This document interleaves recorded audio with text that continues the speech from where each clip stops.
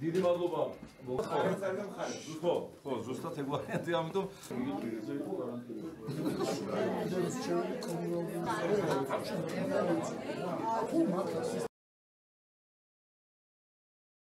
გაჯანსაღება მაშინ მათი წინადადება უნდა გაიზიარონ და პარლამენტში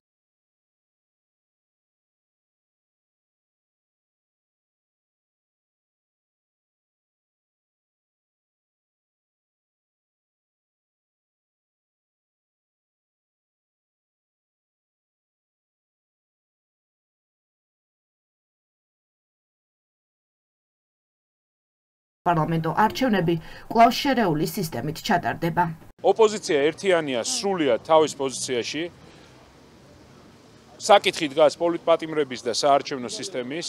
საერთო საბოლოო შეთანხმება ვერ იქნება თუ ორივე საკითხი არ იქნა აღმოფხრილი. რაც შეეხება იმ გაუგებრობას შემოთავაზების სახით, ესე დავარქვათ, რომელიც გუშინ განაცხადეს, ამას ამ ვითარებაში ვერავინ ვერ დაეთანხმება, იმიტომ რომ არავინ არ იცის ამ ყველაფრის შინაარსი და კიდევ უფრო მეტი რომ ჩვენთვის ცნობილი გახდა რომ მაჟორიტარული ოლქების გადაჭრა-გადმოჭრას აპირებენ, შეგვიძლია დავარქვათ კობახიძის მაჟორიტარული ოლქების მოდელი, რომელსაც არავინ არ დაეთანხმება ვერც ერთ შემთხვევაში ვერანაირ პირობებში. სრულიად პროპორციული ან პროპორციუდან მიახლოებული, რომელიც ქმნის პროპორციულის ეფექტს და ამისი მაგალითი და გამოვლინება არის 130-20-ზე. ეს იქნება ინიცირებული, რა თქმა უნდა, ეს არის ის წინადადება, რომელსაც ევროპული საქართველოს დაუჭერდა და დაუჭერს მხარს. ოღონდ ეს არ ნიშნავს, რომ ამით ან რაღაც შეთანხმება არის ხელისუფლებასთან, ან სიტუაციის ნორმალიზება ხდება, იმიტომ რომ პოლიტიკური პატიმრების გარეშე, პოლიტიკური პატიმრების გათავისუფლების გარეშე არანაირი მდგომარეობის ნორმალიზაცია ბუნებრივია არ იქნება. ყველა ლაპარაკსთან უნდა ერთვოდეს იმის ახსნა განმარტება, რას აპირებენ პირველი პოლიტპატიმრების, რაც შეეხება და მეორე იმ საქმეების შეწყვეტაც, რომელიც არის სხვა არაფერი თუ არა პოლიტიკური დევნა. და მესამე, ყველაზე მთავარი, ბოლოს და ბოლოს თუ რაღაცის გაკეთებას აპირებენ, ძალიან მარტივი რაღაცა აქვს გასაკეთებელი.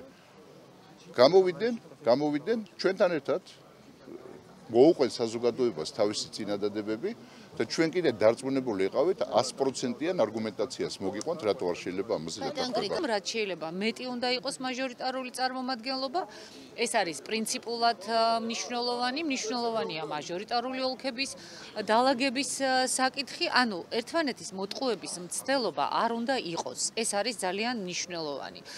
ერთი რამ ეხლა რთულია დეტალებზე მსჯელობა, იმიტომ რომ ქართული ოცნების მიერ გახმოვანებული წინადადება, რა თქმა უნდა, დღეს აქ ითქვა, რომ უნდა დაწერილი ვნახოთ, ხო, კანონპროექტი, რა არის, რა დეტალებს გულისხმობს და ამ კანონპროექტის ნახვის შემდეგ შეიძლება უკვე საბოლოოდ მოსაზრების გამოთქმა. 40%-ის პრინციპი არის დაკმაყოფილებული და უცნაური იქნება თუ დღეს ოპოზიცია ცვლის თავის რიტორიკას და ამბობს, რომ ეს აღარ არის მისთვის თავარი, ეს პოლიტიკური პარტია, რომელიც ჩაშლის ამ მოლაპარაკებას, ანუ საბოლოო ჯამში არ დაეთანხმება პირობებს, რომელიც ბევრად უკეთესია ვიდრე დღეს არსებული სტატუს კო, რაც წერია გარდამავალ დებულებებში კონსტიტუციის, ამ პარტიას მოუწევს საზოგადოებისთვის და ჩვენი პარტნიორებისთვის ახსნა თუ რატომ ჩაშალა საარჩევნო მოლაპარაკებები. ძალიან ახლოს ვართ კონსენსუსთან, რაც ალბათ ყველაზე მნიშვნელოვანია დღეს არსებული ძალიან პოლარიზებული პოლიტიკური მდგომარეობის გამოსასწორებლად. მე იმედი მაქვს, რომ